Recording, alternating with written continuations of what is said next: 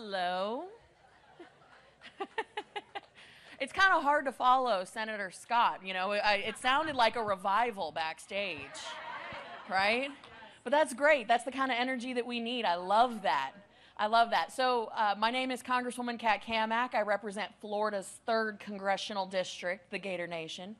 I know that we have some snowbirds that have some ties to Florida, so that works. But yes, I'm referred to as the adopted Congresswoman for New Hampshire for no other reason than I do the translation, right?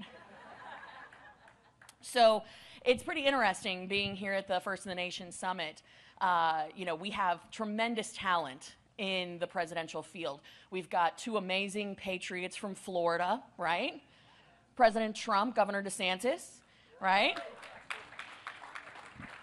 You've heard from 2 great Southerners, Governor Nikki Haley and Senator Tim Scott, right?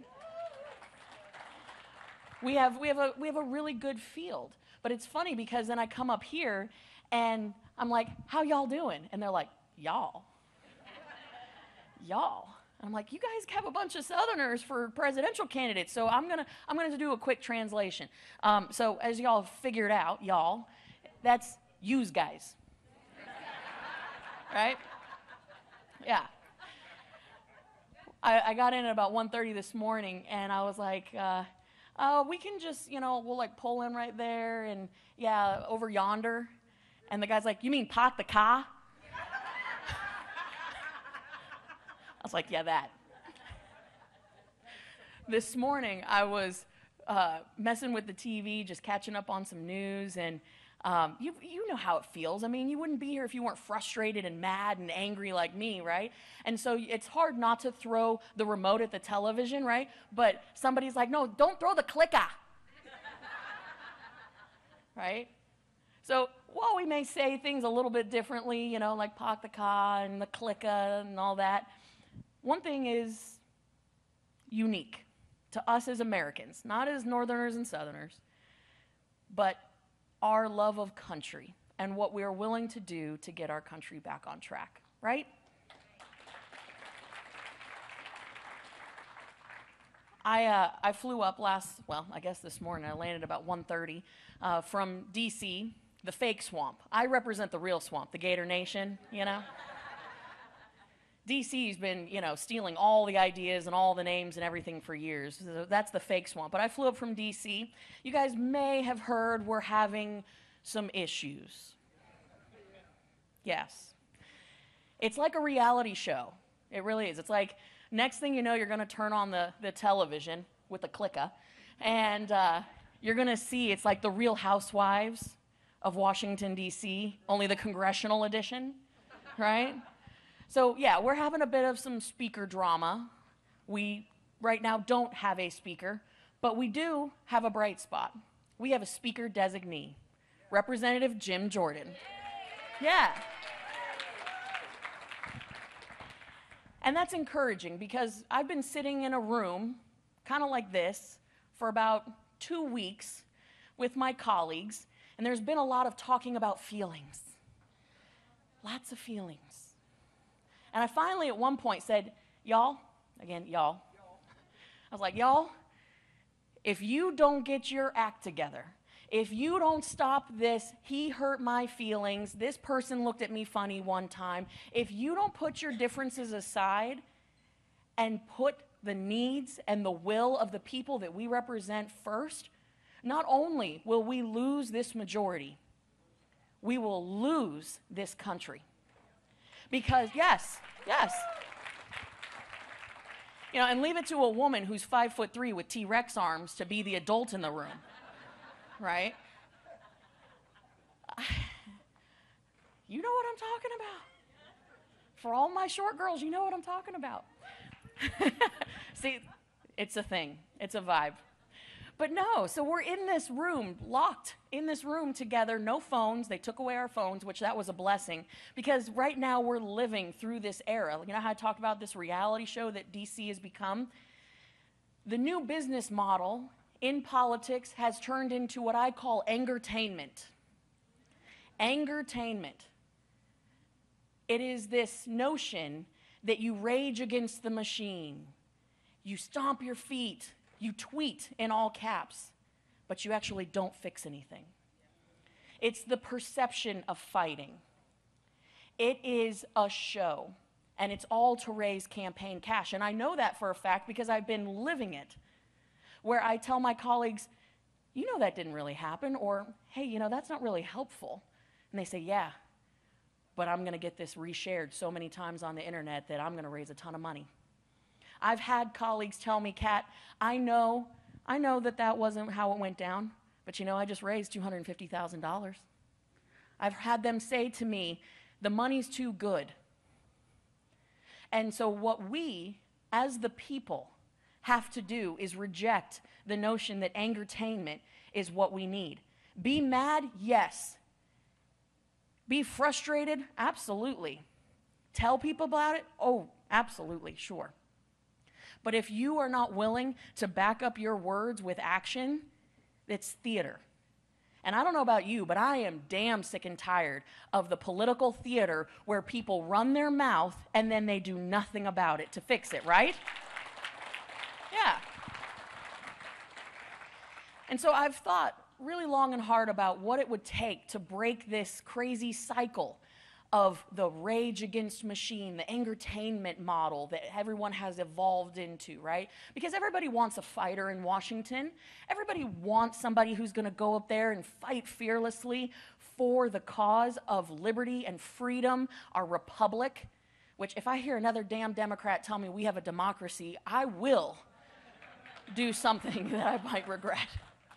Woo! This is where we say, bless their hearts. You know, I once said that to Nancy Pelosi.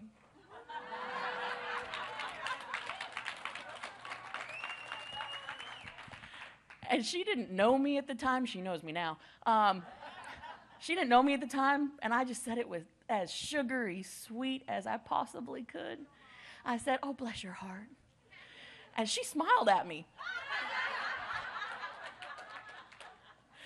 And then about 10 seconds later, it registered. She was like, oh, hell. She told me to you know what. That's what I love about being a Southerner. You can say things with a smile, you know, and it really means something else. Up here, y'all just tell it like it is, and I do appreciate that. But no, I've been thinking long and hard about how do we fight back against this angertainment machine that we've evolved into? How do we get back on track? And I know it's difficult because we're in a heated primary across the country for the presidency. We're in this battle to take the Senate. We're in a fight to grow the majority in the House, which we're hanging on by a thread. And it dawned on me a couple of days ago that the only way that we're going to make it through this is as a team. In the South, we say, we're going to love you through this. Like, I'm going to pray for you. Like, that's an insult in some situations to say that. But that's what we have to do. I may not agree with some of my colleagues' decisions and things that they say, but they took the exact same oath that I did. And as a constitutional conservative, we have to get back to the basics as one team, one mission. Nothing else will get us back and if we ignore that document. And I'll tell you, talking about unity, that is not sexy. It's not. When's the last time you heard someone who was all like, rah, rah, here's the team? No, because right now everybody wants to talk about how that person over there is a rhino and that person over there is crazy. Listen, I'm fluent in Fringe. I can talk to the mods. And the thing that I have figured out working in all these different circles is that we all want the same thing. We just disagree on how we want to get there. Some people want to take the scenic route. That's fine. That's why I like New Hampshire so much. You guys have seasons. We have 2 seasons in Florida. Hot and gross.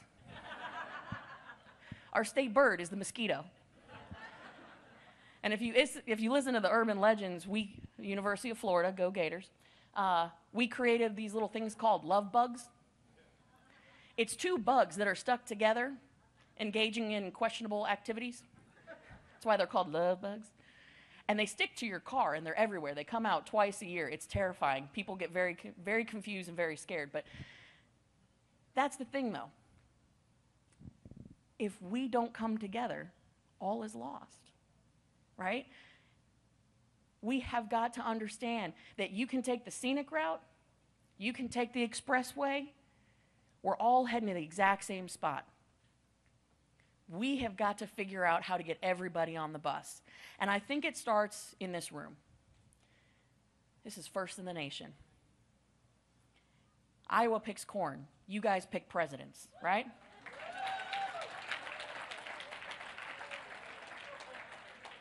My Iowa friends are going to be like, oh, Cat Cammack.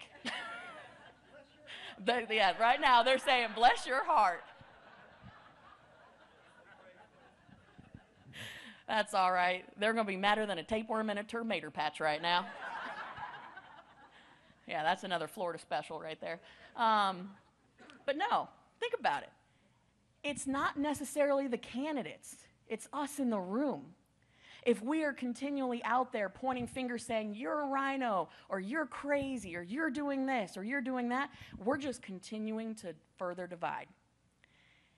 And if we do not come together and love each other through some of these difficult moments, we will never get this back. People talk about the Roman Empire, right? I'm a history nerd. We are not headed towards, we're not in the empire. We're at the republic stage. See, Rome was a republic before it became an empire. There was this fight between Caesar and Pompey. That's where we are. You can literally go back in the history books and read about the various senators, and you can match them up to who we have in Congress today. It's terrifying. I almost feel like a bit of a fortune teller, like, ooh, that doesn't end well for you. You know what stinks about Joe Biden? He ruined whispering. Now it just comes across as creepy. It's terrible. Like, damn it, this morning I saw somebody who I've known for a couple years now. I was like, hey, I gave her a hug. She had like really pretty perfume on, and I was like, oh, I'm so sorry, just Joe Biden'd you. The Democrats ruin everything. They really do. It's terrible. No, I think when you take a step back, you realize that history, yes, it does repeat itself in so many ways. We need to learn from it. You read what happened, I think, why didn't they come together? They could have stopped that transition from republic to empire. They could have stopped it. But so many people sat on the sidelines. So many people said, nah. We cannot do that. We have to learn from history. Because the enemy is not in here. It is not amongst us. And I don't care if you're a libertarian, a moderate, a social conservative, a fiscal conservative. I don't care. If you love this country, if you believe in the Constitution, think of it as a Reagan moment. If you're with me 80% of the time, you are a good and trusted friend. You are not a 20% traitor. And that is my message as we're going through this speakers fight, where 55 of my colleagues say, no, I don't want Jim Jordan. We're going to love him through it, and we're going to get Jim Jordan as speaker. We will. The enemy is not in this room. The enemy is the liberal progressive agenda. I see it up close and personal every single day in Washington. And people ask me, they say, Kat, what is it that they want? Is it open borders? Is it crime? What is it? I said, oh, they don't have one thing that they're after. The liberal progressive agenda, it's nothing but dependency and control.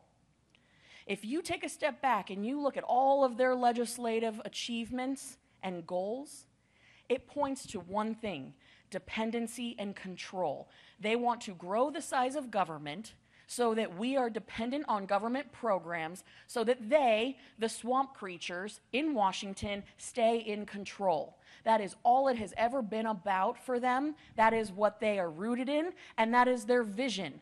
They could care less about a particular policy issue.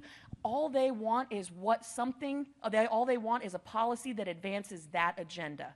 Think about the nameless, faceless bureaucrats that dwell in basements all over Washington, right? We have 3 branches of government. I affectionately refer to the 4th branch, the regulatory regime. It's a bunch of these bureaucrats that have made careers out of dwelling in a basement with no private sector experience, creating laws, subverting Article 1 authority of Congress, and then using their power to force their will on you through rules, regulations. That is why we're so out of whack right now, because Congress has taken a step back saying, no, we don't want to take and assert our authority. We'll let the White House do it. And that has given license for this imperial presidency to run roughshod over the American people. But it wasn't just this presidency. It was Obama. It was Clinton. Heck, there was even some Republicans along the way. Bush.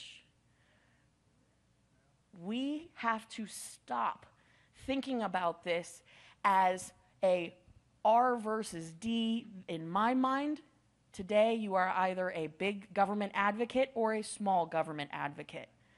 And we're going to love all our small government advocates.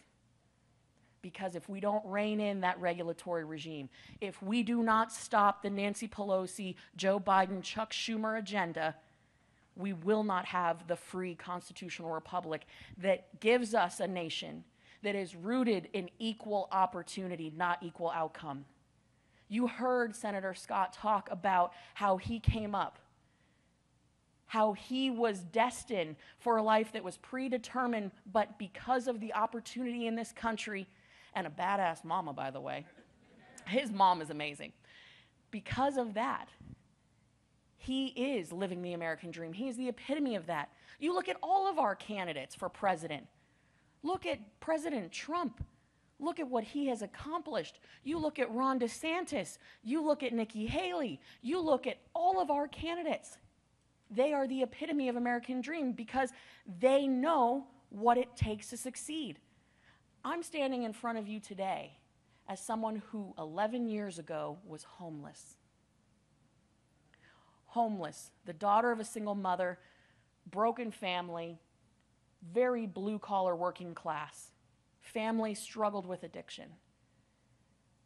And because of the opportunity that we have in this country, because of people like you who have continued to fight for that opportunity, for our republic, I am now a member of the House of Representatives, and only in this country can someone like me go from being homeless into the House of Representatives in the span of a decade. So is it worth protecting? Yes. Are you going to stand with our candidates and fight for our country? Yes. Do you promise me that we will be one team, one mission, and defeat the Democrats next year? Come on, you got to do better than that. Come on. There we go. Okay. Thank you guys so much. It is an honor and a privilege to serve as your adopted Congresswoman. I may not be able to receive your vote, but I vote for you every single day. Thank you so much.